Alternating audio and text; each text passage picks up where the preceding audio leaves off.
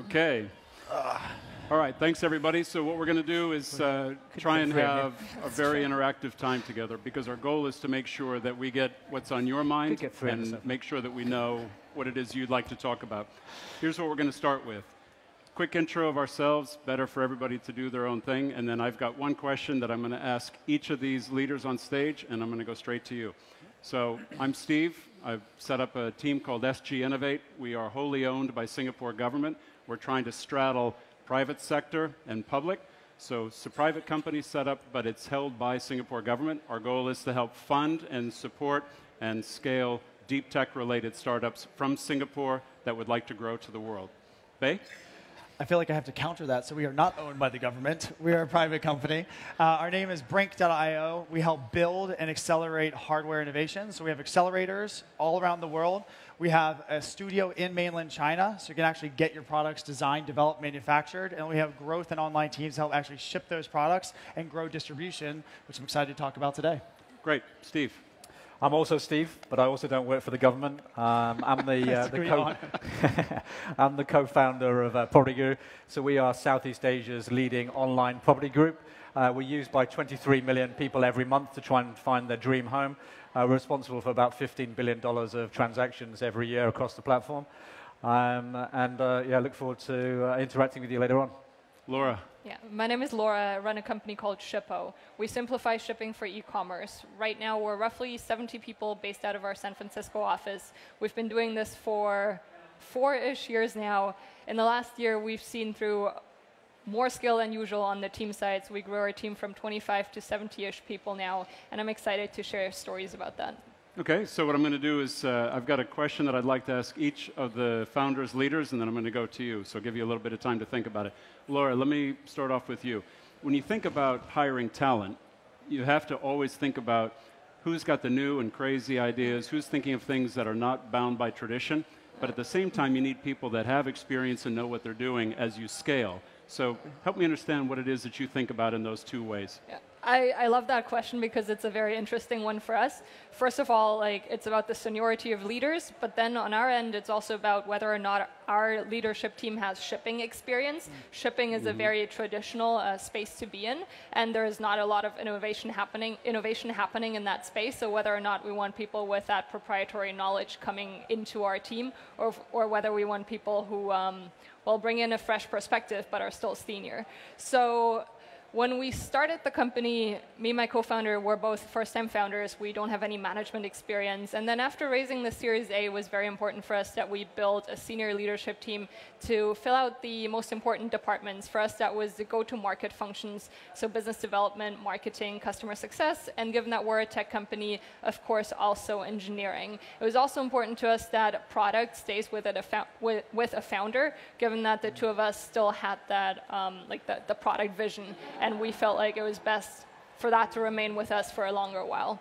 So we, directly after raising the A, that was my main priority, building out that management team and having people in place who've done this for at least 10 years.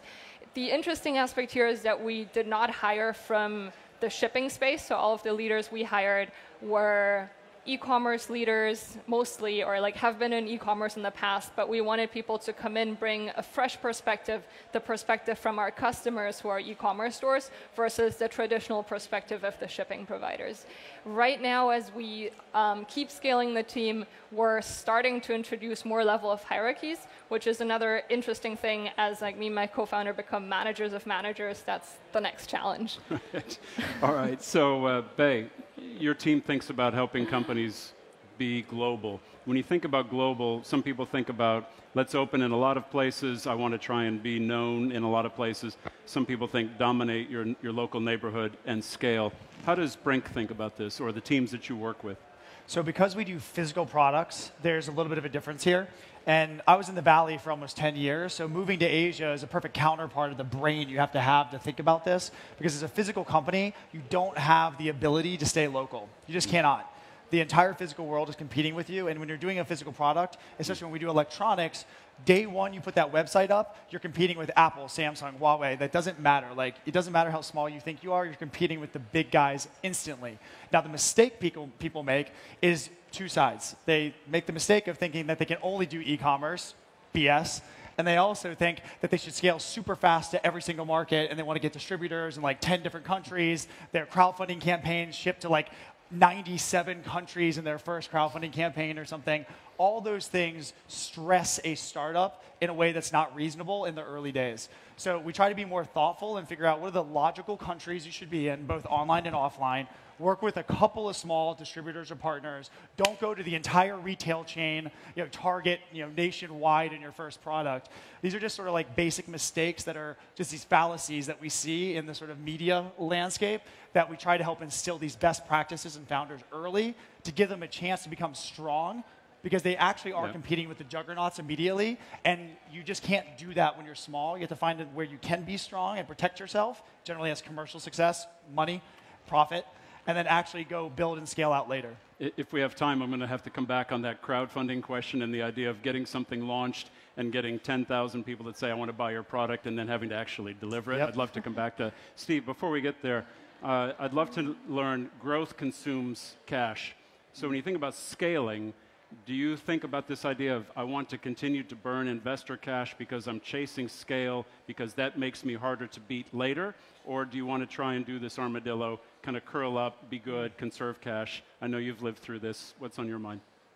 Well, I think from our experiences, depends really on the business model and the market, but in our experience, the big lesson was don't run before you can walk. So we spent the first 3 or 4 years bootstrapping the company, building a strong business in Singapore. We built a market leadership position in Singapore, used by about 3 or 4 million people every month, and it was a profitable business.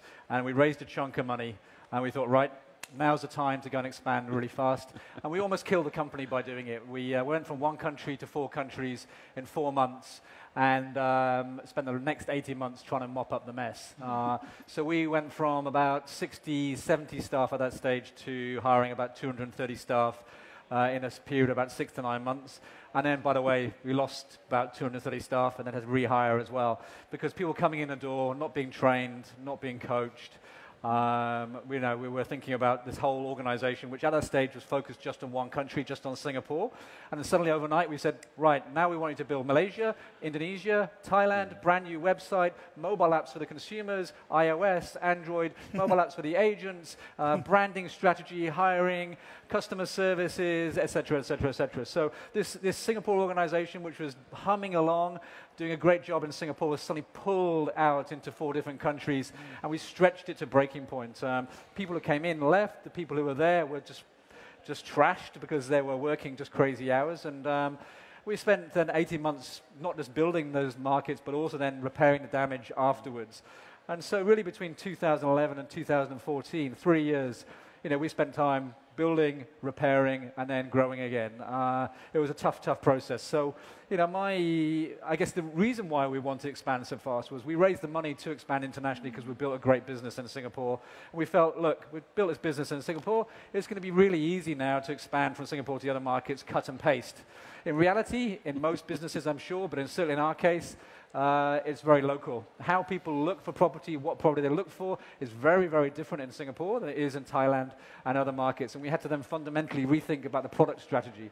So the big lesson for us, don't run before you can walk, but also keep in mind the customer and the problem you're trying to solve, because it's different in every market. So if we have time, I do want to come back on this idea of how much do you raise when you're thinking about scale, and do you raise enough to try and justify pushing, or do you say, let me raise enough to get through this next stage of growth, and what's that relationship with your investors? But before we do that, are there questions in the audience, because you're here to listen to them? So is there something that you'd like to ask of anybody on the stage? Yes. Sorry, it's a little hard to see with the light. Yes, please. Is there a microphone, please? I guess not. Oh, there we go. Okay. Hi, I'm Carrie from OneSky. We're an app localization and translation company, so we help businesses go global, and this is awesome intro to this session. I'd love to go back to the question of your international expansion, or for Shippo, if you're planning on going there. At what point do you know that you are ready to go into new markets, and what are the ways that you're ensuring that you don't crash and burn, like you were describing? Thank you. Okay. So just because I'm going to try and rotate through as many questions as possible, I'm going to ask our esteemed panelists to just try and give a crispy answer. So, Laura, do you want to jump in and talk about when's the right time to grow to a new market? Yeah, we're a B2B company, so what we've done traditionally is our customers take us to new markets. We don't go into a country unless there is demand there already. So our existing customers, they expand into, for instance, from the US to Canada to the UK, and they're looking for a shipping solution there. And instead of them building something out themselves, they come to us and we make the promise to deliver it within a certain time frame. And now the next step for us is to then also acquire customers. Now that we have that integration done in those countries, to acquire customers locally as well. But we have made the decision to enter that market because there's been demand there. I want to touch this super fast. We underestimate the defensibility globally, like especially in this whole startup world, of what it means when you can integrate culture. So in the Valley in particular where I was from, I think there's this myopic perspective of like, what's right, and it's like essentially having everything in near your investors, like everything in one place. Our company is a nightmare to integrate. We have 11 languages from 10 countries, and guess what? That's also why we're strong and people can't compete very well with us. It's not easy, but it's massively defensible when you do figure it out. Anything else on your mind? Yes, sir. You'll have to help me out by just jumping up. I think. Okay. Hi. Just thinking about the question of the managers for the first time, and then opening new offices where you might have, so you've now added layers, you've got a global strategy for marketing and sales and customer success, but now you've got local people trying to deliver that. How much emphasis do you put on autonomy in the local market versus oversight of the global strategy from the HQ point of view, or how do you service that success? So, Steve, you've scaled in a couple of countries. Yeah, I guess from our experiences, one, I wouldn't underestimate the challenges of going international, because you've gone from one country where everything's very integrated to suddenly having to put a leadership team in place which is capable of scaling and the systems and processes for that. We've gone through 2 iterations. So when we first launched in our various markets, it was fairly autonomous. We had a country manager whose role was to go and do whatever they wanted in that market, with a little bit of loose support and guidance from the HQ. And that kind of worked initially a little bit, but the challenge we found was we were really asking the country manager to be like a mini CEO, but we weren't paying a CEO salary. We weren't, these guys weren't, that kind of experience. And so not surprisingly, expectations were mismatched, and it didn't kind of work for us. So we've moved over the last 2 years to more of a kind of hybrid model where we have a country manager with a very local team in place, but it's far more functional. So we have a CFO, and the finance people in the country report to the CFO. We have a CTO and reports to CTO. Now, those CTO and CFOs don't necessarily need to be in Singapore. For example, our CFO is actually in Malaysia, or our development center, we've moved it to Thailand. But more functional. So we have the expertise and leadership expertise guiding and coaching the people in the country. So the country manager is now far more sort of sales focused on the ground. That's working well for us. It doesn't necessarily mean it's going to work for other businesses, but that's our lessons learned. Yes, please. While we're getting to that question, one thing also is hiring the right talent. So hiring leaders that actually have that background. So everyone that's a leader in our company has worked in multiple countries before. They're used to this lifestyle. They're not just a guy that grew up in New York City and never left New York City. Everyone that's a leader in our company has lived and led in other countries. And I think that's really important as well, just from my own background. When I was running a software hardware company in Asia, the person that ran China, I had to know that person. I had to know where he came from. I had to know what he was doing. And I had a CFO with whom I'd worked in another company that was also Hong Kong Chinese that knew what was what.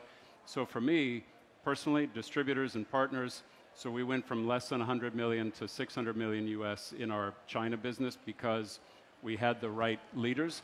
But that is a very dangerous reef if you say to somebody, go and because you've been successful here, you're going to be naturally successful there. So we had Filipinos running Philippines, Chinese running China. I mean, it's obvious, but it's not obvious for a lot of companies because they go to their comfort zone. They know Fred or they know Susie, and they want to export them. Was there another question? Yeah, I have a question. Hi, my name is Cindy. I'm from a startup from the Philippines. What we do is, in the Philippines, we have benefits and incentives that are fairly government regulated. And when you don't use them, they get forfeited, but the companies actually write them off in your P&L. And so what we do is we allow the employees to shop with them, with those benefits the company pays for. We raised about $5 million in our Series A, and then after a year, we went to Jakarta. It was the worst, probably management decision we've made so far. 8 months to set up, 8 months to clean up the mess. So Steve, my question is more for you. I could relate to your experience. After cleaning up that mess, we got better at what we did, and now we're preparing for Series B, hopefully getting valued higher and better. But when do we tell ourselves, okay, it's time to actually go to another country? And in your experience, how were the investors more approachable, considering we've made that mistake in the past? Yeah, I think the first thing I'd say, I do some small investing myself, and the number one thing I say to don't feel pressurized by the investors to expand internationally. There's no point having a business that's got like 10 pins on a map and say, look, we're a global company now. My lessons and battle scars are breadth and depth in a market, defensibility in a particular market before expanding. And so don't listen to investors on that perspective. You know when's a good time to go in. You know your business better than anybody else. For us, it was the right time to expand. It wasn't the best way of expanding. You know, that was our mistake, not anybody else's mistake. So I think that would be my response to that. In terms of Indonesia, Indonesia's been probably our toughest market. I've spoken to a number of startups and businesses who are building businesses in Indonesia, and it tends to be it's the market of the future in future. It just takes a little bit longer, and I think it will be our largest market in 10 years' time. But we've gone through a lot of lessons learned in Indonesia, and I'll be very happy to share some stories if you think Indonesia is the market for you. But there may be other markets which I can also share some ideas with you. So let me just pick up very briefly on a point that Steve made indirectly, which is not every investor is the right investor for every startup. And so if an investor is pushing and it doesn't feel like it's the right relationship or the right market growth strategy or whatever else, to echo Steve's point, you don't need to do it. So sometimes people think that this investor must know more than you do, and that's not always the case. So just to put in a plug, although we're also an investor, we look for that where what we can add and what the startup needs is the right balance, and it may not always be the case, and we try and find a place where they're a better fit. Another question on somebody's mind? Yes, please. Hello, my name is Tammy. My question is, how do you maintain the balance between a company culture as well as giving the individual country offices their own autonomy without compromising the initial company mission? So Laura, we were just chatting backstage about you went from 25 to 65, and one of your thoughts is, how do I maintain the culture of this thing I'm building? Yes. You want to take that one? Yeah, so roughly a year ago, we were at a point where we decided we had to make company culture explicit. So beforehand, we were still small enough that we talked about it every day. We felt like the people we hired were on the same page. It was just something that happened implicitly. Then we decided to sit down, write it down, make sure that we have them present, that they're part of the onboarding process, that we give each other praise along the lines of these values. So these days, we have this little tradition where we give each other a Shippo statue at our weekly all hands. And in order to receive that statue, the person has to tell why that other person is getting it, what did that person do well in line with the values, with our values. As we grow the team, I think the values, they're going to remain the same, independent of the location. I think value is something we don't want to compromise on. And we've incorporated that within our hiring process, within the decision-making process, what kinds of team members we bring on board. It's something that is happening both top-down, but then also bottom-up. So I know that, Bay, you've got offices in Europe and in Asia and North America. So as you stretch the distances, how do you try and make sure that people in your team continue to believe in the things that you do? Because as you stretch and as you get time zones and so on, so how do you think about that from your perspective as well? Yeah, I think there's two points there, and I think you hit the nail on the head. I really think it's top-down, and we hire leadership, especially senior leaders that are going to open up other markets. Either they've worked in our offices with us before, and then they go, which is also a kind of cool way that we've expanded, is as people's lives change, we follow our leaders. when people want to move, we find a way to go help them open a new market naturally, as long as it makes business sense. What's nice in the physical world, that's every single city on earth, right? So the challenge that I find is, and I learned being a Valley guy, you know, was that when I came out here, I just got my butt handed to me when we opened up China. Because you can't just instill Western cultures wholesale in the East. Yeah. So I think that bottom up is a very interesting conversation too, but you can't afford, in my opinion, to have the local culture override your corporate culture. And I learned that at Apple because we came to, if everyone remembers the story, we tried to come to China about 13, 14 years ago, and we were silent for 4 or 5 years because we had to swap the entire team. We really messed up back then. And now the new team that's been in China has done very well, but we royally screwed that up. The first time Apple tried to enter China, we didn't really want to talk about that. And so I think it's challenging, no matter how big you think you are, that you're going to override a local culture. There has to be some middle ground. Yeah. The cool thing is that there's lots of things that are occurring now. So if we take a look at what China was 10, 15 years ago, so things like intellectual property rights, things about valuations, there's now a much more open, I would say, open sharing of information than there was. And I think there's a lot of things happening every day. Another question before I start to tie off, because we're almost timed out. One more question, if anything? Okay, then what I'm going to do is, with the 2 minutes we have left, I'm going to say whatever it is that you want to talk about in defense of scaling. Laura, go. In defense of scaling? In support of scaling, to say great for scaling. Not scaling. Don't grow. Yeah. Okay. I think, like,